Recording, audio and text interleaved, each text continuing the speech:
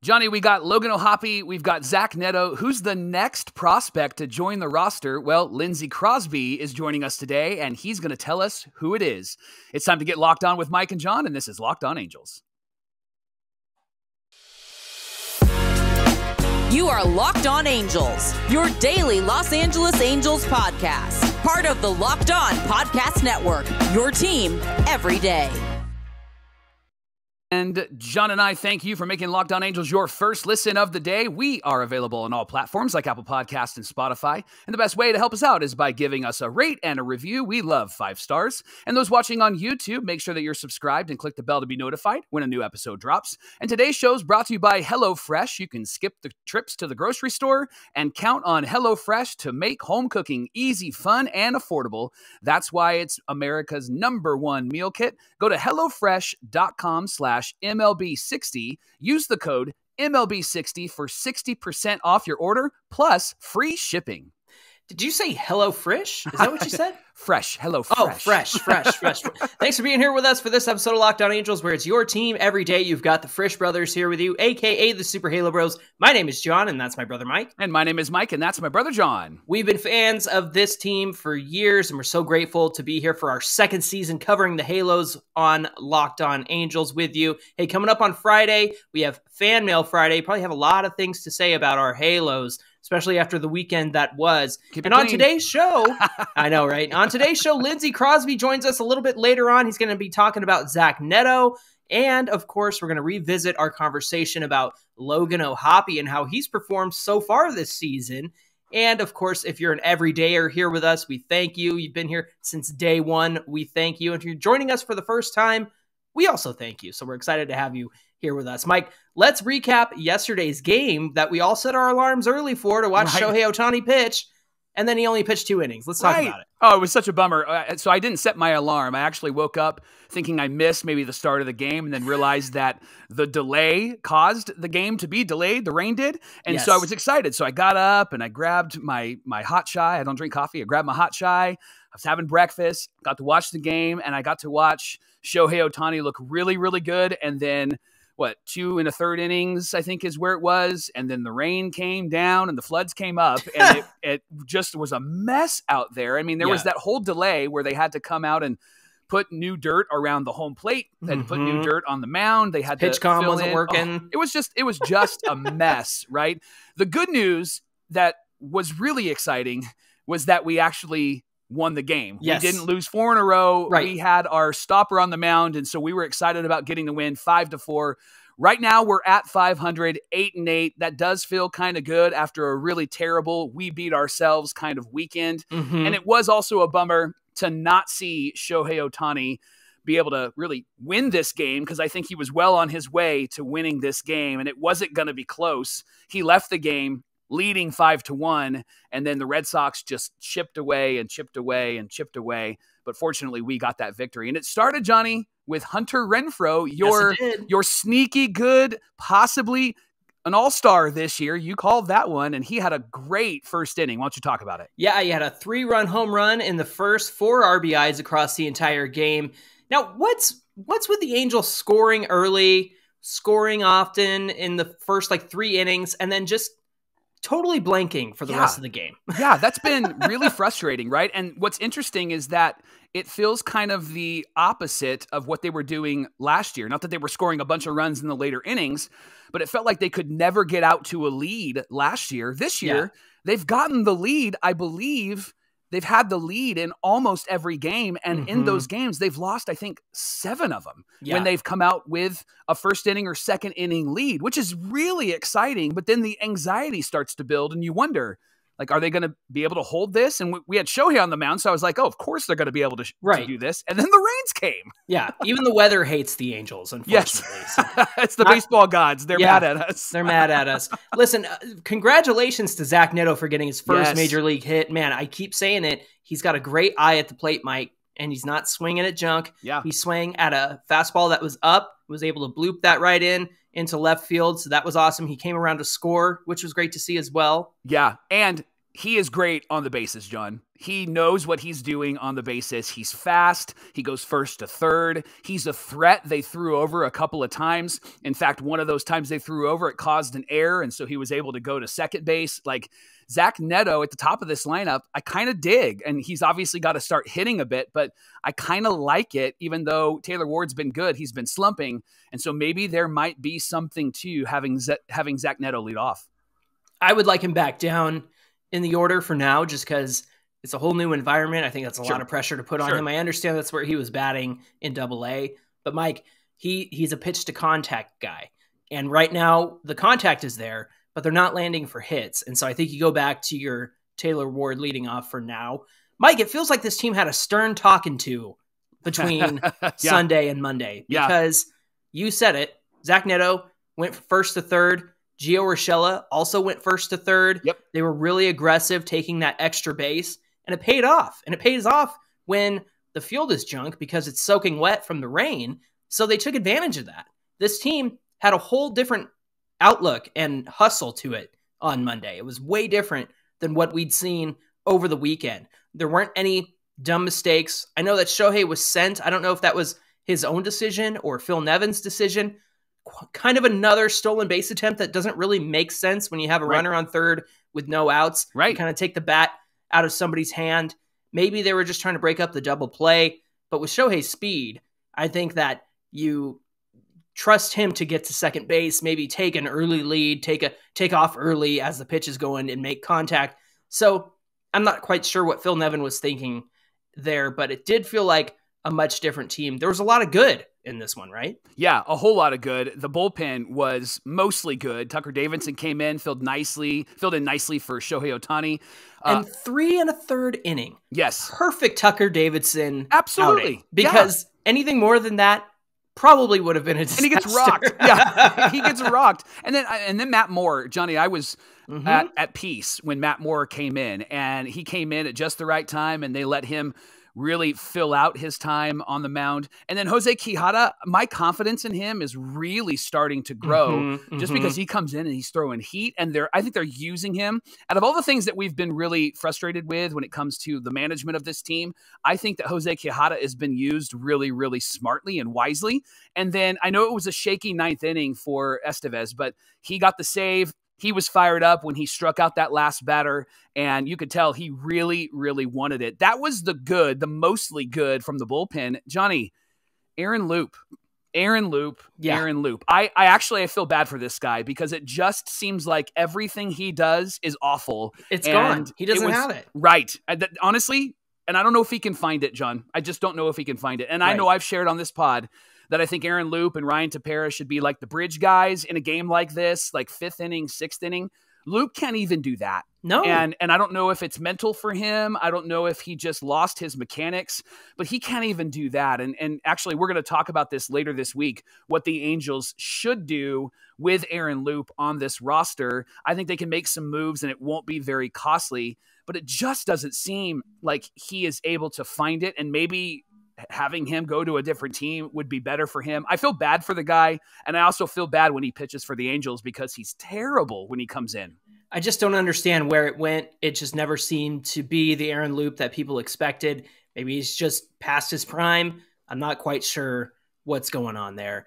Look, if you can outright David Fletcher off the 40-man roster and put him in AAA, then you could do something with Aaron Loup. And I know we're going to get to that conversation later on in tomorrow's episode, but just, for me, you've got to do something. There are plenty of other bullpen options that are really great that are waiting in the wings. Hey, coming up on Locked On Angels, who's the next prospect we could see in the majors? Well, Lindsay Crosby is going to join us to talk about Zach Neto, Logan O'Hoppe, and give us a little peek into the future of what may be coming for our Halos. Stay tuned. Locked On Angels is brought to you by So Rare. This is a revolutionary fantasy baseball game and marketplace transforming fans into owners with officially licensed digital cards featuring players from across all 30 MLB teams. Unlike other fantasy baseball platforms, So Rare managers truly own their fantasy experience, collecting, buying, selling, and competing with player cards against global opponents to win really incredible rewards like tickets and merchandise. It's really kind of Awesome. So win or lose, you still own your cards, and there's no cost to play, which is even more awesome. Plus, the more you win, the more you advance. You can collect increasingly powerful cards and accessing next-level competitions and rewards. You can head to sorare.com/lockedon today. That's spelled SORARE.com to draft your team of free player cards, to set your lineup, and to start competing today to win really great rewards. Again, that's sorare.com/lockedon to get started, and you can play today. Thanks for making Locked On Angels your first listen today. Locked On Everydayers, join us every day this week as we recap each game against the Yankees. Probables versus the Yankees. On Tuesday, it's going to be Jose Suarez. Wednesday is going to be Griffin Canning. Thursday will be Patrick Sandoval. Mike, there is a question whether or not Ohtani might start in New York, maybe, considering he only went the 2 innings and pitched around 30 pitches. So we might see that changed up. We'll stay tuned. I say start him. Start him against the Yanks, right? Let's go. Otherwise, he's either going to start against the Royals on Sunday, and I feel like we could definitely use him in New York City. So, hey, so we're talking with Lindsay Crosby about Zach Neto being called up, and it was just an incredible time and transition from being drafted as the Angels' first pick last June, and now here he is in the bigs. So here we go with our conversation with Lindsay Crosby. Well, we're happy to welcome in Lindsay Crosby of Locked On MLB Prospects. And if you're watching Locked On MLB Prospects, Lindsay's welcoming in us. We're the Super Halo Bros from Locked On Angels. So we're happy to get together and talk about some of the prospects that the Angels have called up for this season. And first, we're going to start out with Zach Neto. Lindsay, I have a funny stat here. Did you know that Zach Neto's last collegiate hit and the time between that and his first major league hit, 317 days. How about that? Less than a year. It very rarely happens. Wow. Man, we were shocked to get the news over the weekend, but after the defensive showcase that they put on Friday against the Red Sox, it was like, all right, guys, something's got to give here. Yeah. So a lot of people felt like that was very fast, and I'm interested to hear, when is it too soon to call up a prospect? When is a good time to call up a prospect? So there's no clear definitive answer, right? But the way that I always look at it is, can you answer the remaining questions about that player in the minor leagues? And so when you look at Zach Neto, very good pitch recognition, very low strikeouts in college. I want to say less than 10%. Yeah. Still kept it under 20% in the bigs. And so my questions were overall power ceiling, and then defensively, how long is the adjustment period to go from playing at Campbell to Major League Baseball athletes running to first base. Right. And when I watched a little bit in Rocket City last year, that was the observation, was the arm is strong. It's a plus arm. The hands are good. The actions are good, but the internal clock wasn't right there. There would be times when he'd get a slow roller, he'd barehand it, and he'd go to rush a throw to first. And it's like, you don't have a shot at getting him. You need to just pocket that ball instead of throwing it. And so I was wondering, how long would it take that clock to dial in? And he's an instinctive player. He's pretty good with this stuff, but he's not dead on with it yet. And it's kind of hard to figure that out at the AA level because of the level of competition, the quality of competition. So you can give him enough time in AA, you would have been able to answer that question, but you can be 85% of the way there, bring him up and let him get the last bit at the major league level. So I'd probably expect a little bit of defensive issues here and there, nothing drastic, but give him some time to learn how long it takes, some of these major league players to get down the line. And that's your adjustment period, is that. And then how does the power play at the major league level? Interesting. Where will he be great? That's the biggest question that I think a lot of Angel fans want to know. When he comes up, what does he bring to this team? What can we expect him to do really well? And where do you think, and you mentioned some of it, but where do you think he's going to need to grow a bit now that he's on the major league roster and playing every single day? I think at the very beginning, he does raise the floor and raise the ceiling of your defense. I've watched him make some very, very good plays. Again, the question is, how long does it take to transition? I also think he's a very good base runner. He doesn't steal a ton of bags, right? But when you watch him, he's very good at going first to third on a single, at threatening a single into a double, scoring from second on a base hit, things like that. Another situation where you have to wonder, the first time he tries that against one of these major leaguers with a massive arm, like a Ronald Acuna Jr. or somebody like that, what happens? But I feel like that's a positive element he can bring that you weren't really getting from David Fletcher's game.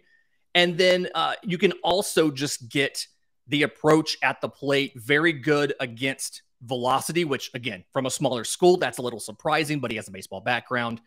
And the overall quality of contact. He's very good at not chasing, very good at making solid contact in the zone. So, again, the whole question here is, one, the adjustment period it takes for him to get to MLB, and then the bigger one is, once opposing pitchers get a book on him, how long does it take him to adjust to that? Those are the two big questions. The first one is he got, I want to say he picked up his first hit today.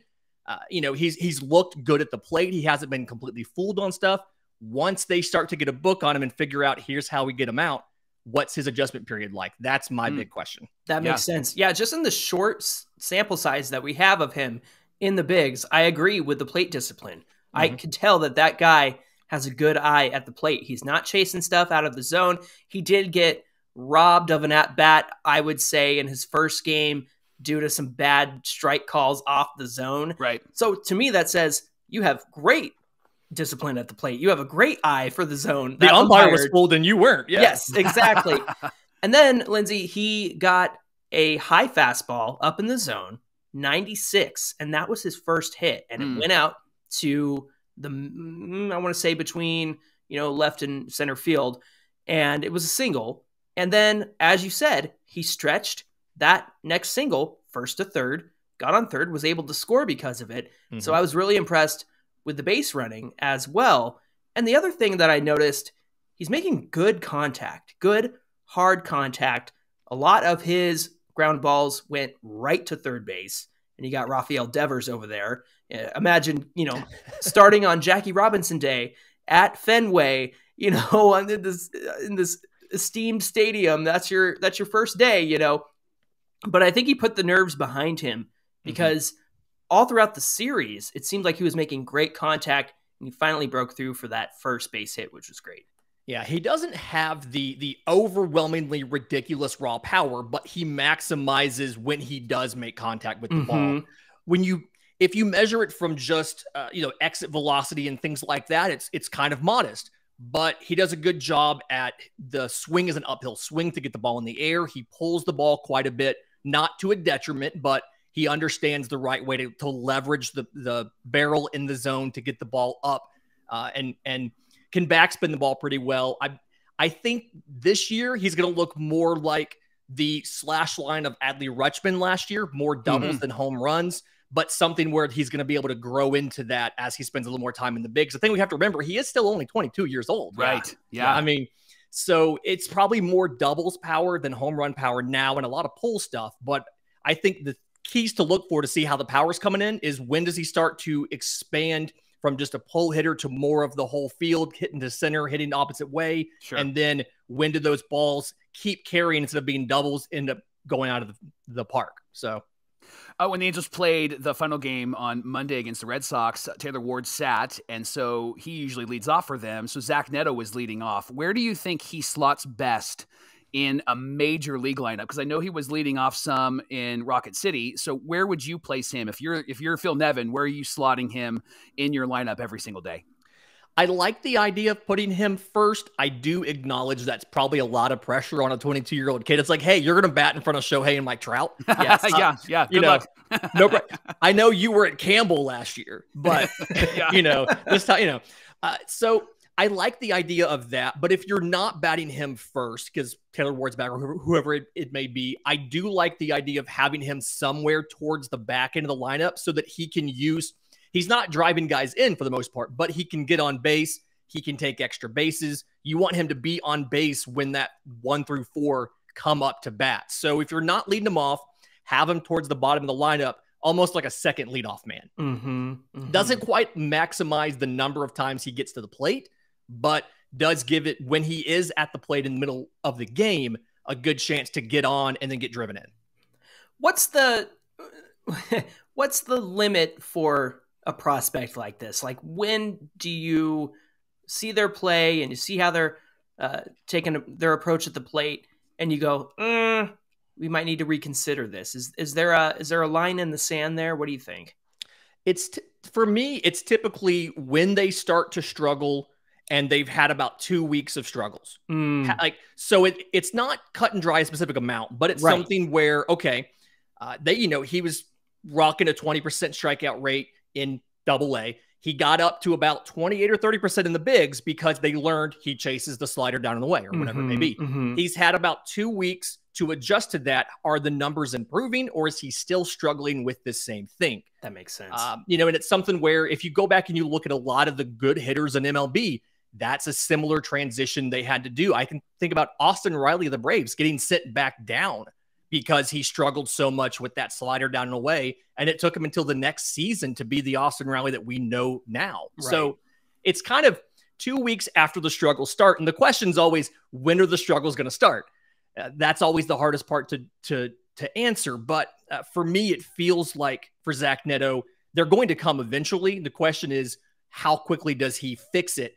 From what I've seen of him, from what I understand from his baseball background, his instincts and everything, I feel like he should be able to fix it rather quickly. It's just a question of when does it start? Well, from one rookie, Zach Neto, to one rookie that we're really excited about, Logan O'Hoppe. He's been our starting catcher. He has been our lead guy in home runs and RBIs. And you were the guy that predicted that. So you're a prophet. So we're excited about that. So tell us what you think about Logan O'Hoppe's season so far. I'm honestly a little bit surprised by the power performance. I don't quite think I had this exactly the same. So some of the projections going into the season for Logan O'Hoppe had him, like I want to say in Steamer and Zips, he was around 240, 325, 420 was kind of the projection for Logan O'Hoppe. And I had him somewhere, I had the power a little bit higher, probably about 430, 440 or so. He's got a 560 slugging right now. Yeah. So doing a little bit better than that. And I think part of it is he's been, same thing, he's been maximizing the quality of the contact. He's still striking out, not excessively, but he's having those growing pains.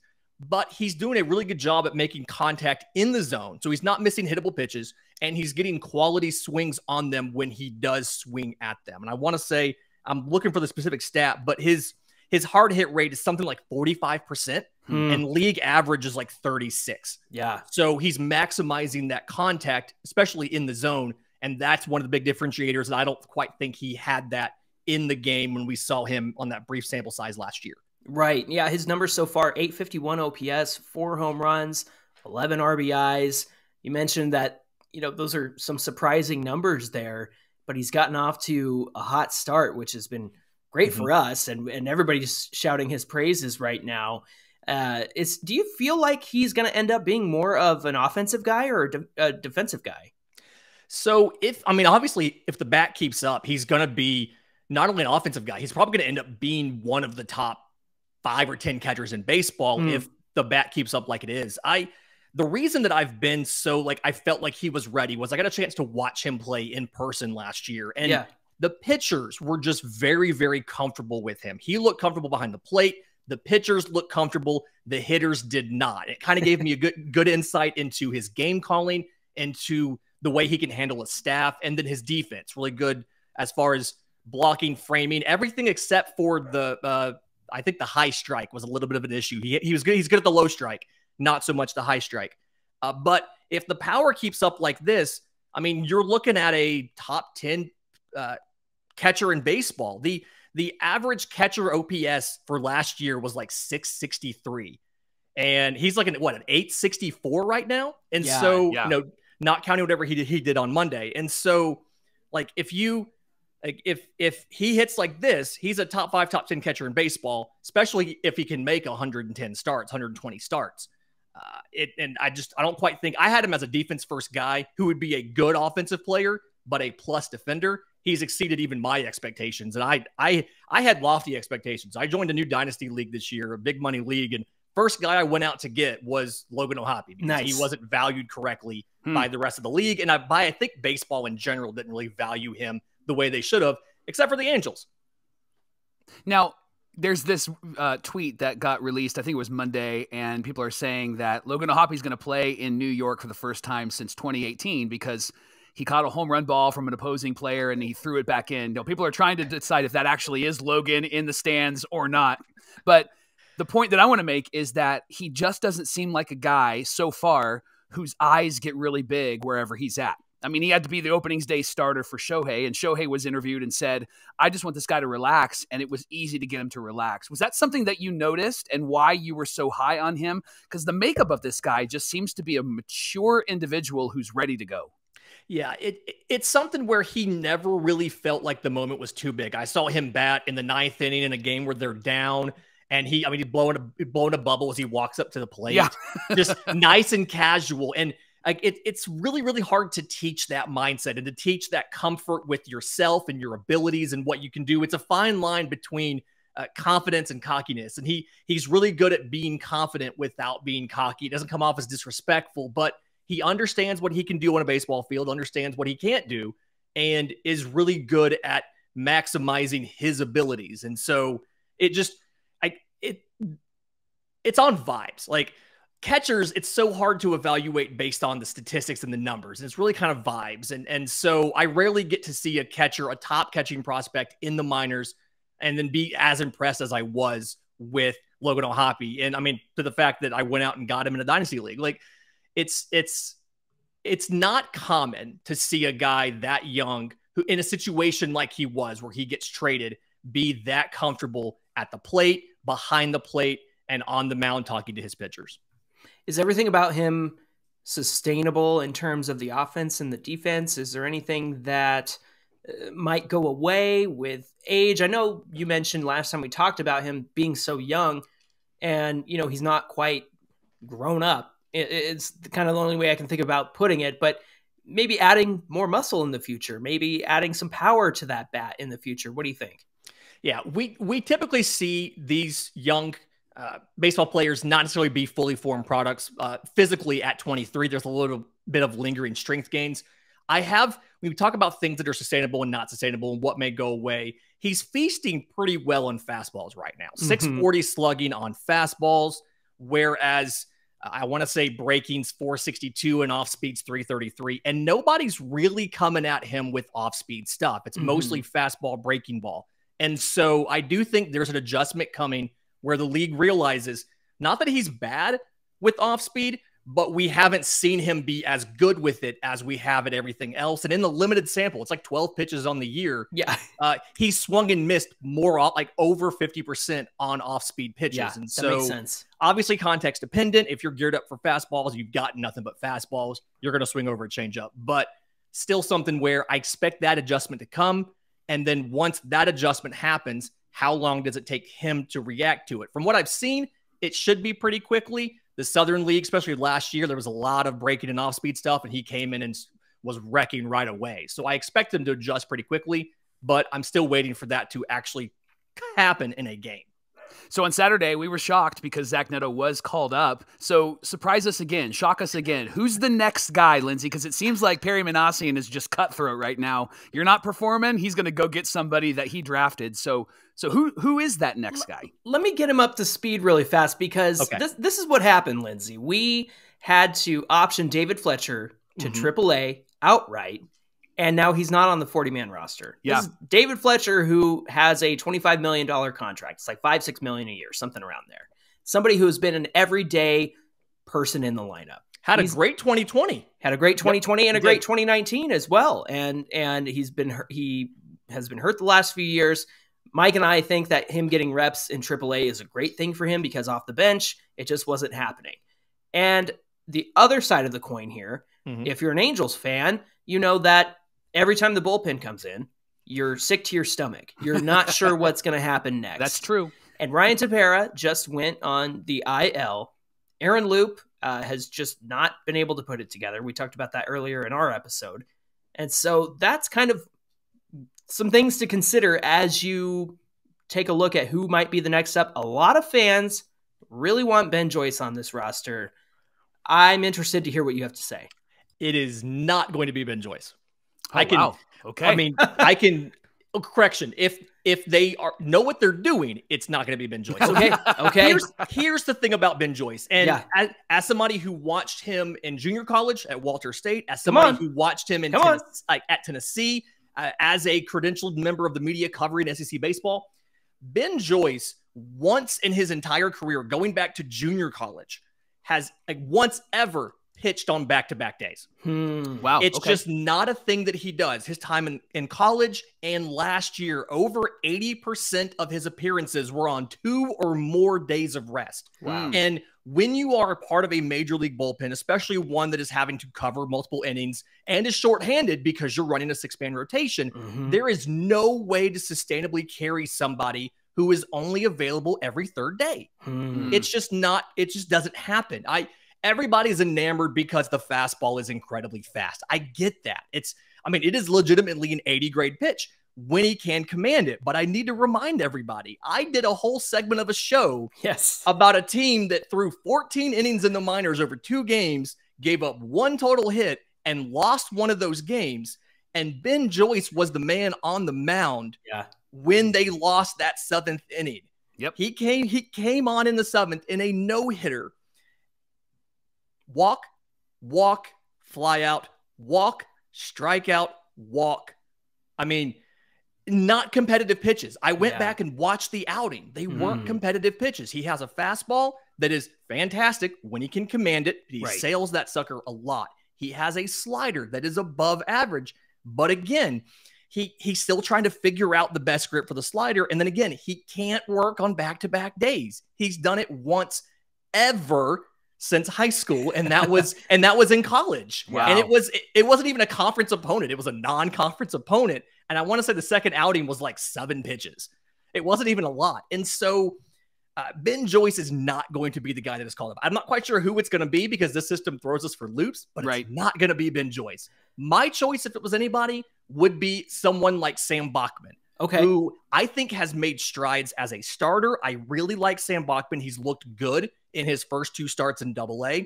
But like the control looks good. The third pitch, the changeup has come in, but the fastball slider combination are still really good and could work out of the bullpen. I feel like he's more likely to come up than a guy like Ben Joyce, who you can't count on back-to-back and you can't count on to even be able to find the zone, knowing that you are limited. You have to throw him for 3 batters, even if he can't find the zone. True. So it's something where part of being a professional baseball player, a professional pitcher, is 1, learning to work back-to-back, but 2, learning how to work when you don't have one of your pitches. And he can't always work when he has both of them. Never mind if he doesn't have one. So if the Angels know it's good for them, it's not going to be Ben Joyce. Nothing against Ben Joyce. He's a wonderful young man. Unfortunately, that caveat is appropriate. The Angels know what's good for them. The Angels know it's good for them. He's not ready for Major League Baseball. AA is where he needs to be to continue figuring it out. Right now, he's thrown 2 2/3 innings with 5 walks. And the season's been going on for a week and a half. Yeah. Right. Yeah. He's thrown 3 times. So when we talk about bullpen names, how about like a Colton Ingram or an Eric Torres? Do you think any one of those guys would be a good move if the Angels needed to solidify that bullpen? I could see Torres as being somebody. He's looked like in limited looks, he's looked good so far. I could see him being a guy. It's really down to, do you need somebody who can flex into a starting spot, or do you need somebody who can, like, if you get somebody who has a history of being a starter, you have the ability to put them in to eat multiple innings, because right now, having a short bullpen, you absolutely have to have guys that can go out there on a drop of a hat and take 2 or 3 innings later in a game and bridge you over, save the rest of the bullpen. And I'm not sure if everybody down on the farm has that ability. A lot of the guys who have been relievers for a couple of years aren't always stretched out and can handle multiple innings like that. That's why I like the idea of a Sam Bachman, maybe a Kai Busch, something like that. If I had to pick, I'm probably taking Bachman just because I like how his stuff has improved. But at the same time, I see the benefit of give him some more time to get settled and comfortable with that changeup and get a little more work in before you do it. But that's my pick, is Sam Bachman. The Angels certainly have a lot of options out of AAA as well. They signed a ton of bullpen depth with major league experience. And so I think before it gets to that point of, hey, let's bring up another new guy for the season, somebody right fresh off the Trash Pandas. I think they have a couple of other routes that they can go, but it is interesting to hear Sam Bachman potentially being, the next exciting guy to come up, and eventually we'll have the Los Angeles Trash Pandas of Anaheim, and we're okay with that. I mean, like half of the top 30 prospects are in Rocket City, which makes sense. I mean, that's where you go for the most development. The Southern League is one of the better AA leagues in baseball, so it makes sense. And I love Edgar Cuero being there, just skipping Tri-City completely. That's a terrible park to hit in. Doesn't help anybody's confidence. And so he went straight to AA, and I think he looks fantastic. Yeah. He's not ready to get called up yet. Don't do that. Dang but, it. And when you mentioned it, there are Sam Bachman's not on the 40-man roster. That's obviously something you have to think about here. Whereas a guy like a Chase Silseth is in AAA and is on the 40-man roster. So he's more likely to get called up than Bachman. I just selfishly, as the prospect guy, I want Bachman. Yes, I like Silseth too. Yeah. I just want Bachman because I've enjoyed watching him so far this year. And I think he deserves a chance to debut and see what he can do at the major league level. And you both have great beards. You and Sam Bachman have tremendous beards. We work on that. Lindsay, thank you so much for joining us today. We really appreciate all your insight and for breaking our hearts and telling us that Ben Joyce is not going to be on this Major League roster anytime soon. But it's good information because fans seem to think that they know what's best for this team, but you're paying attention to those players. And so I love the information you shared with us. So thank you so much for bringing that to us today. Thanks for having me, guys. This is always tons of fun. And I tell everybody, I have a bunch of Angels on my fantasy teams because I enjoy watching the Angels. This is my West Coast team, and whenever I'm up late at night, I'm watching you guys play. So go Angels. Hey, thanks for making Locked On Angels your first listen today. You can find us wherever you get your podcasts and on YouTube. And remember, Locked On Angels is a part of the Locked On Podcast Network, your team every day.